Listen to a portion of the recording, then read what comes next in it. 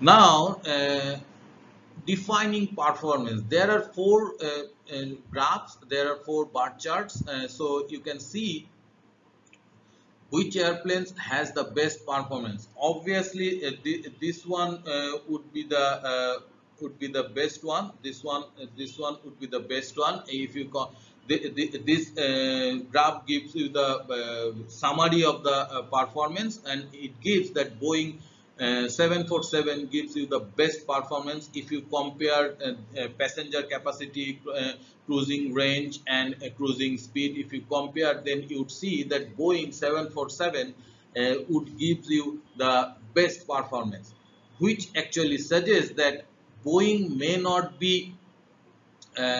not have high cruising range or longest cruising range, or in this case cruising speed. But when we trade off some of the factors, and we kind of summarize, then we see, considering all the available resources and factors, Boeing 747 would be our best choice.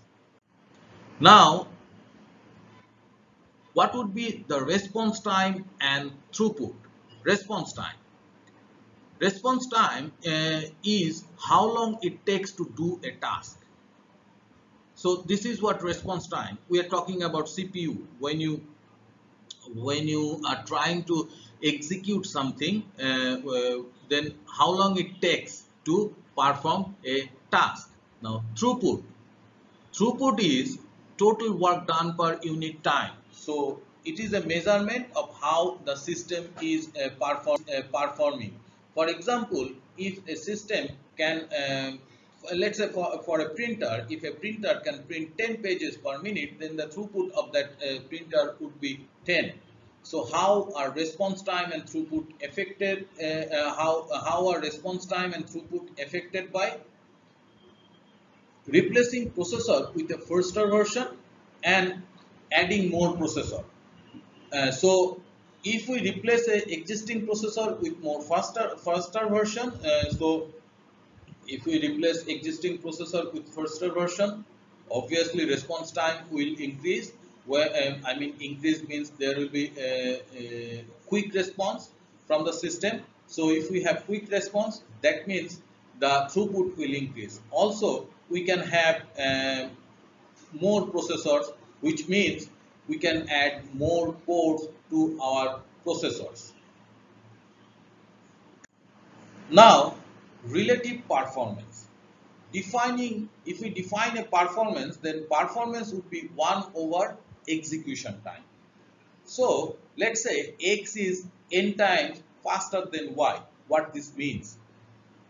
This means that performance of X over performance of Y is equal to execution time of Y over execution time of X.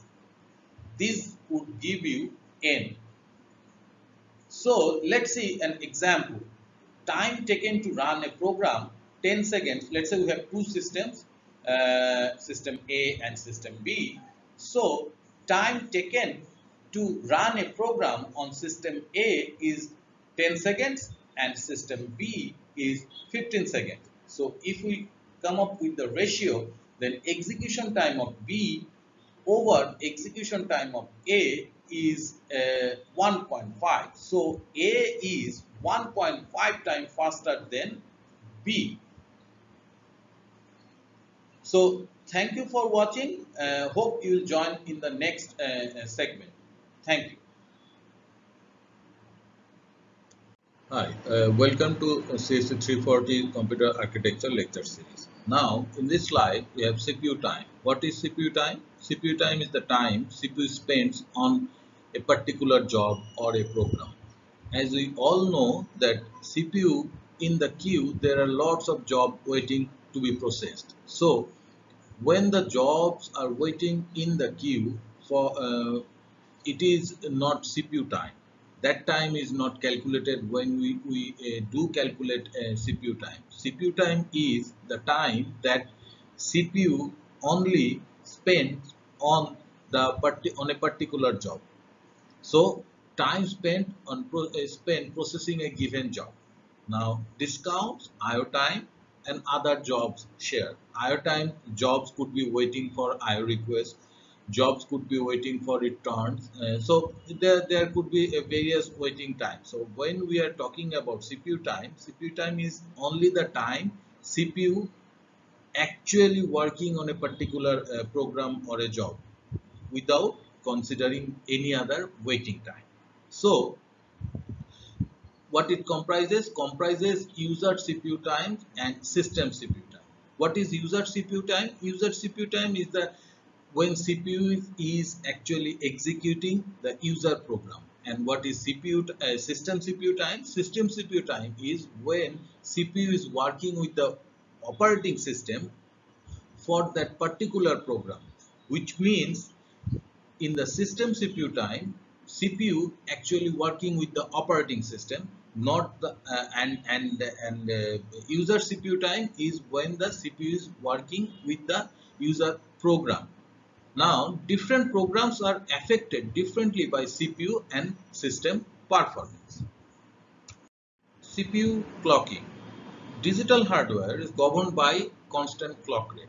When we are discussing about clock rate, there are two things associated with clock rate. One is clock period and the other one is clock cycle. So what is clock period? Clock period is this part is clock period. So the duration of this part is clock period. Now clock frequency is cycles per second. So how many of this period can is there per second? How many times this period occurs is your clock frequency. Now CPU time. So how can we calculate the CPU time? You already know what is CPU time. CPU time is the time that CPU spends on a particular program. The total time CPU spends on a particular program except any kind of waiting time. So what could be the equation for CPU time? CPU time is CPU clock cycle. So what is the clock of your system and clock cycle time? That means CPU clock cycle, CPU clock cycle is how many clock cycle you need, and then clock cycle time. What is the duration of each clock cycle, which we can write CPU clock cycle over clock rate, because 1 over clock rate is clock cycle time. So for improving the performance, what we can do?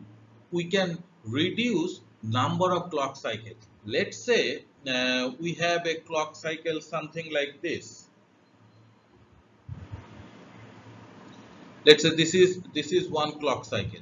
Now so let's say we make necessary changes in our program. What that gives is let's say we make necessary changes in a program, and what that gives us is initially the program may need like 10 cycle like this, but after making those changes the program might need, let's say, 7 cycles. So you could the second if your program end up needing 7 cycles, that means you manage to improve the performance or increase the clock rate. Now increase the clock rate means you will have more periods in a per second, which means you reduce the period length, which means the duration of a period. Now, a hardware designer must offer trade-off clock rate against cycle count. So there is a trade-off when you are reducing the period time. So there has to be some kind of trade-off, because all your hardware has to or have all your hardwares have to support the clock cycle or clock rate that you are trying to come up with. Now, let's say we have a computer A which runs on 2 gigahertz clock, and a program runs on 10 seconds, a program gives 10 seconds CPU times. Now, let's say we would like to design computer B. For the same program, our objective that the program would give us a CPU time of 6 seconds. Now, designer have figured out that that it is possible to like what we in the increase the clock rate.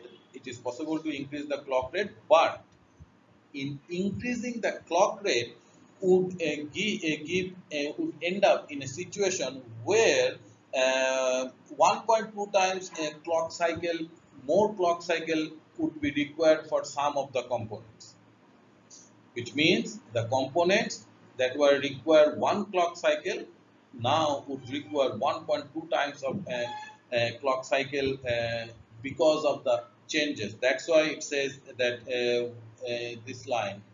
That's why it says that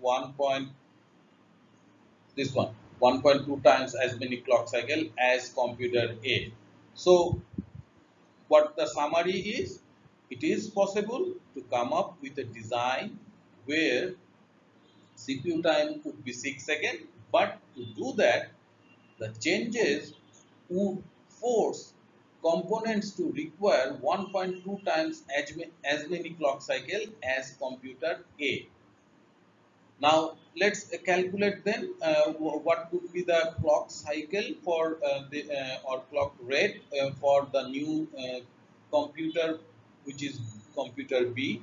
So clock rate for B would be clock cycle of B, as you can see here, clock cycle of B over CPU time of B. So what is the clock cycle of B? It's 1.2 times, as we said previously, that it would be 1.2 times into clock cycle of original clock cycle, which is clock cycle of A.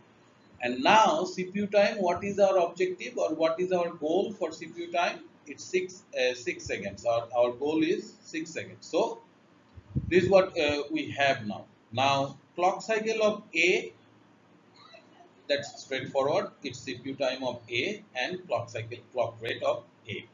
Now, initially, our CPU time was 10 seconds, and now our clock rate was 2 gigahertz. So we just put the value here. Now, clock rate of B, then we need this value. So you just put all those in this case, and then you get that the clock rate for to achieve 6 second CPU, we need achieve 6 seconds of CPU time, we need a CPU which will have a clock of 4 gigahertz.